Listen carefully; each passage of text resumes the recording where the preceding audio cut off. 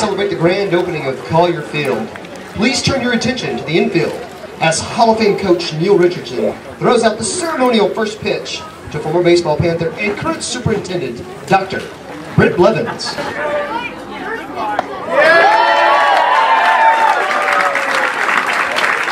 right. For the starting lineups for your Forsyth Lady Panthers. Number 1, Katie Beal. Number 2, Kendra Shaw. Number 3, Shandy Henson. Number 4, Kelsey Harris. Number 5, Cheyenne Baker. And number 6, Lauren Stifler. Number 7, Sydney Cotter. Number 9, Kylie Michelle. And number 10, Cassie Scobie. Number 11, Rachel Keist. And number 12, Alana Cardwell. Number 13, Annabelle Gray. Number 15, Alex Ellison. Number 16, Jessica Carlin. Number 17, Shayla Woodruff. Number 18, Haley Slocum. Number 20, Taylor Robertson. Number 21, Macy Lumley. Number 22, Tabby Parrish. And number 25, Peyton Gilman. Forsyth is coached by head coach Terry Anderson, assisted by Kevin Lowry. And now, for the starting lineups for your Forsyth Baseball Panthers.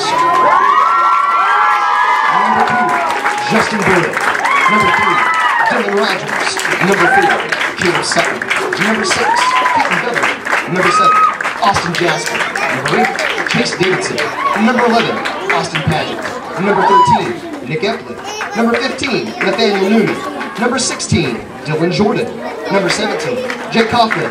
Number 18, Chris Cole. Number 19, Jet Shonda. Number 22, Nick Allmiller. Number 23, Alex Woods. Number 24, Ethan Hale. Number 26, Tyler Groves. Number 27, Logan Hoyer. Number 31, Orion Smith. Number 33, Lane Hurst. And number 34, Ty Gray.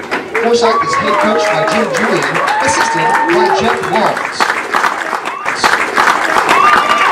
Now, ladies and gentlemen, turn your attention to the field for the singing of the national anthem and the presentation of colors by the Forsyth Marine Corps, JROTC.